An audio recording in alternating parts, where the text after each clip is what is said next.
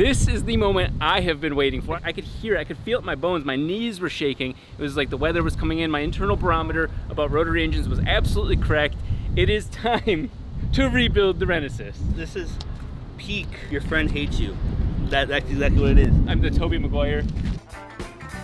So we did all that, and now doesn't want to start. I'm gonna have him push me. Try to pop start it. If that doesn't work, we're gonna have the truck do it, because apparently there's a rule. I can't push it into the shop, it has to drive. It will do it, but it won't do it consistently. I want to point out that he left the battery plugged in over the whole last week. So I did not.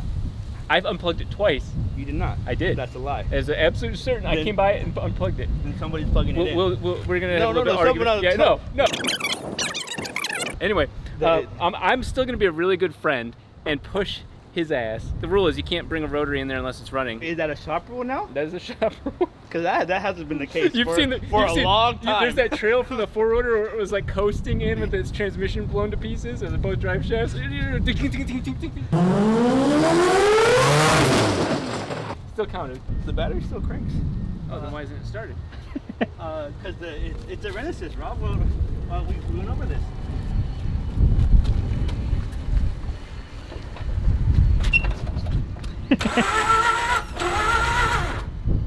You're not strong enough.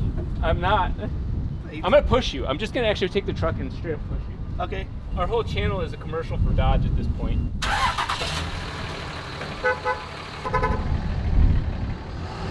my finger game right there.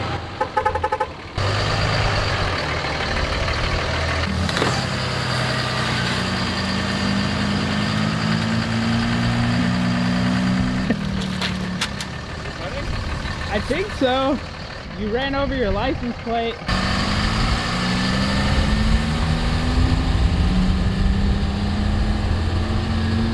That was way too much for me. Oh, he's going. I owe him a new bumper. I did not realize it would cave in like that. I was gonna actually hit him really hard, but I realized he doesn't have airbags. I still do. I would hate to deploy the airbags on the truck. So that confirms just a coolant seal. I think you dropped this. I owe you a new bumper. Is it that bad? I felt it. It's kind of bad. Ah, who cares? Have you guys seen the front? This is no big deal. I really wanted to do it. I'm happy that you're happy. The reason why I wasn't starting was because there's coolant all in that chamber and it just doesn't want it to spark. You can't spark coolant. Yeah. Coolant's non-combustible. In that case, since it's running, we're going to the beach. Before I take it apart and it becomes even worse, I don't want it to look dusty. I'm actually just gonna drive it to the self-wash because I'm a bitch like some people inside scared to drive his running cars. We're just gonna go to the self-wash and then just give her a quick little rinse.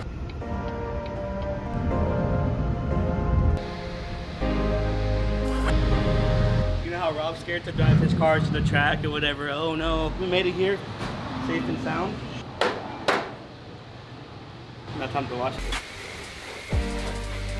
Use that one headlight, you know?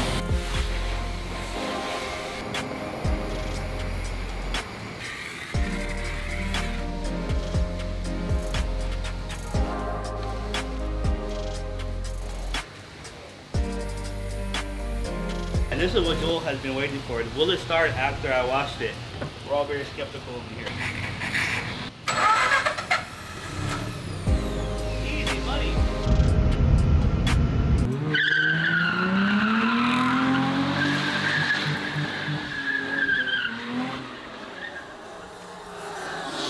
Tire flat?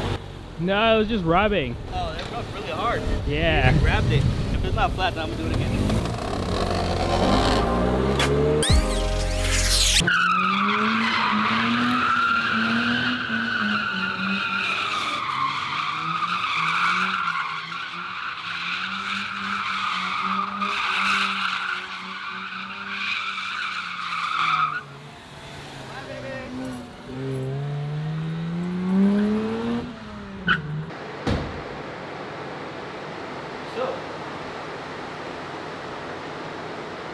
I'm tearing up, but it's not. This is how pretty it is. Clean right up. Besides the splatter from the coolant, look how good the plastic piece stood there the whole time.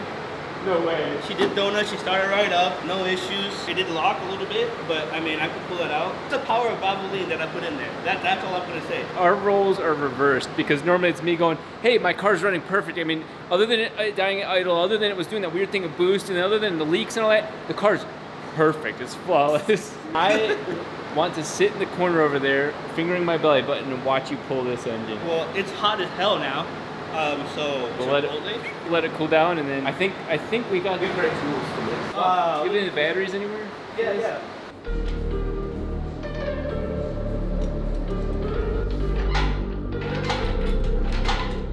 That's one way of going about it.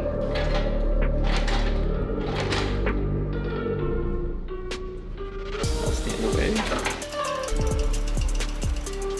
So there comes a time in every man's life where you have to improvise. The person before me had made this for regular two rotors, which is fine. But see, my two rotor is special. I am putting all my hope on 5 nuts and a long M8 bolt. If it doesn't, it doesn't. Oh well. If it does, this is why you guys remember my name.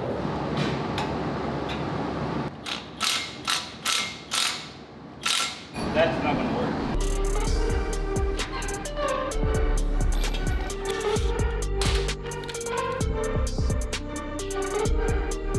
This is the Mazda 6-port timing weird thing that these all have to be cleaned out because those things are yucky. That is the engine harness right there. Not as cool as mine.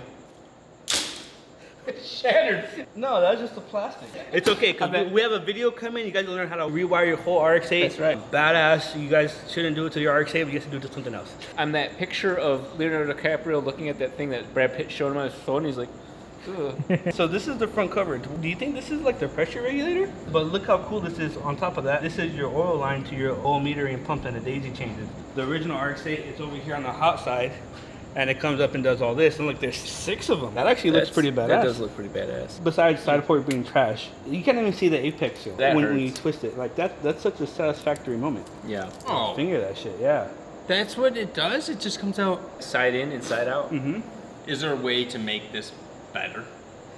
No. This is Mazda's best attempt to keep that alive with today's standard, which I feel like they did the best that they could. They're like a little spider that's so cute.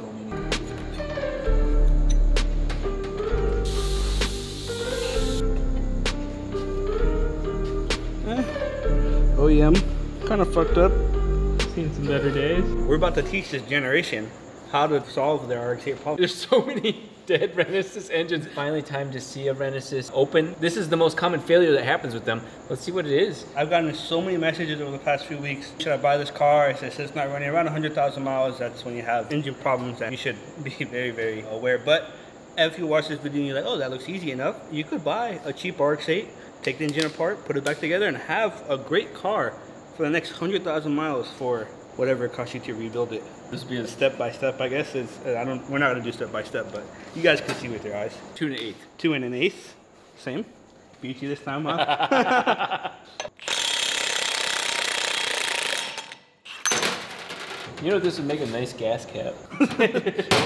Yeah, my buddy has one. That's the rear nut off of a rotary engine. That's how much I love rotaries.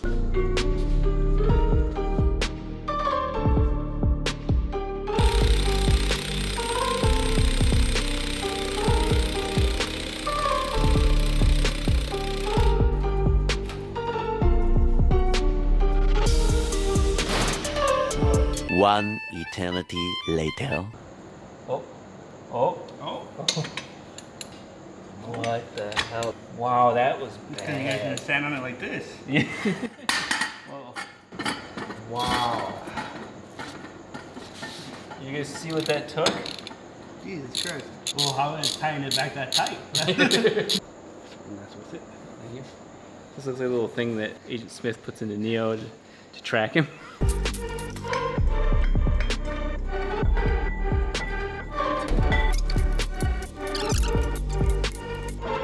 The best part about having cats.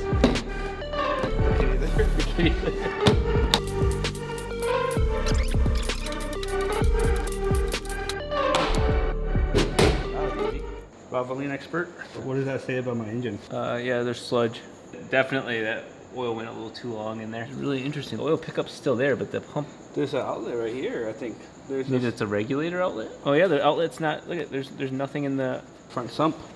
Yeah, normal oil is regulated from the rear iron. This is literally a front sump because the oil outlet and inlet are right here. You can only have sumps. It's either wet or dry. Come on. I was trying to reach. Yeah, bro. so yes, it is a sump.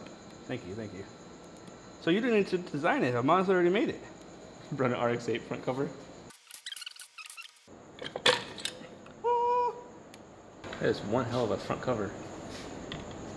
That whole oil pump assembly is really fascinating. I kind of like how they did it. I mean, it's modular. This part's actually pretty standard. Front counterweight, roller bearing. There's a special name for this style, and then that's the spacer in the front. Look at that. That's so cool. It is really cool. What is this thing? Hey.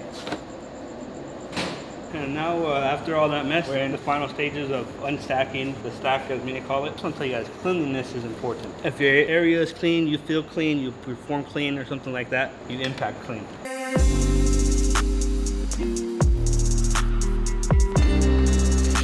These ones are mine. This is one of the most satisfying parts to me. They look like the Elliots. They look beefier than OEM any other gen. I wonder how they stretch.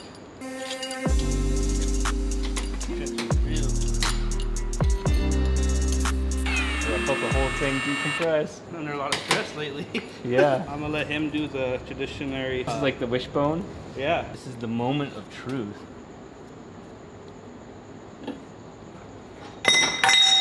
Of course, something random has to happen. Nanotechnology, baby. Oh, it's all in there. That seal wasn't pinched. Well, so it was rotor 1. That was giving me the problem the whole time. rotor one. This is rotor Although it 2. is flat as shit right here, the coolant seals. And it's flat right there too.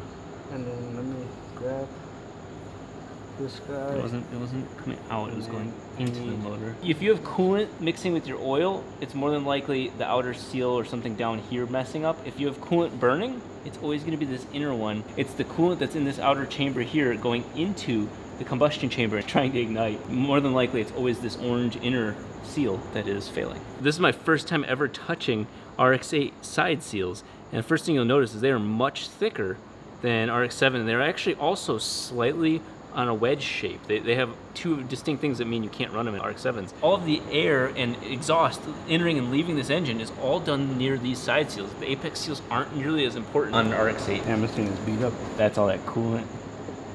Wow, I can't believe that thing ran. It doesn't look like it used to run. All the seals look good. Oh, wow. Oh, my. Okay. Oh, there's the coolant failure in rotor 2. Oh, wow, yeah. It actually broke. That is the coolant seal failure of a high mileage Renesis right there. That is the answer to what is going on inside of those cheap Renesis. That's right at the spark plug is. These housings look trash, but we could resurface them on the CNC machine.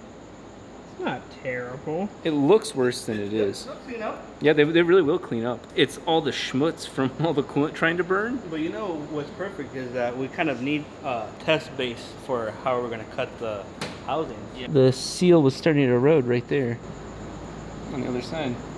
That'll happen. That's lower than the metal. Look at that shine, that shimmer.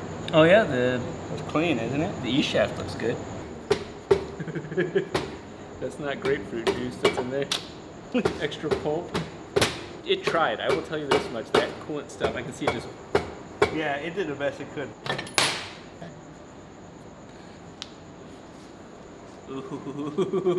Ooh, I want you to get the full view of this. Ignore that it's sticking out up there. That is not the problem. Let me give you guys the reveal of light. There is no coolant seal in that whole section. Yeah, you can't seal what you can't seal. You know what's really weird? It's once again at the spark plug. This guy was doing donuts like crazy. You're wondering how damaged the coolant seal gets, or was it a bad install? It's just doesn't even exist. It's deleted. And look, there's the Look how small his apex seal is. Oh shit, that's a baby apex seal. Oh, that's seen some shit. No wonder that when we had to pull start at 30 miles an hour. You can probably reuse them though. That stuff tried. It definitely didn't get anywhere near here. It collected all on the flowing outside. Huh, that one's actually like sunk in over there though, right? I would say right here's the most sunk in. And again, it's by the spark plug. I always wondered, why do coolant seals fail if they didn't pinch? And I think you just answered that. The hottest part of the motor, over 100,000 miles. This is where the motor failed, right here. I want to see how much of this comes up with me. It's like split over here, that's funny. Yeah. So far so good, right?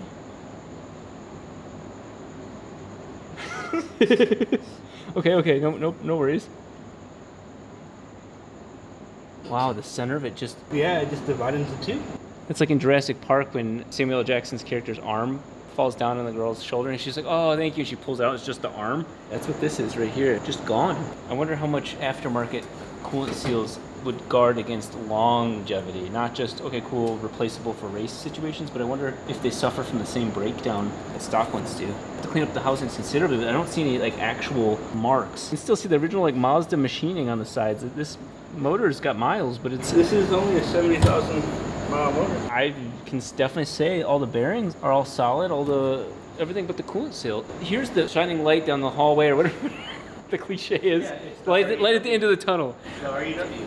No, you ruined what I was about to say. The light at the end of the tunnel is that if you are determined or depraved enough, you could buy a coolant seal kit and there is nothing else that needs to be repaired on this. Clean it up, scraped off, brushed. Yeah, because it was running just like this. So as long as you have a coolant seal in there that doesn't let coolant into your combustion chamber, you will be just fine. So if you were to just take everything out, put exactly back how it was, and replace that coolant seal, you could have a running engine tomorrow.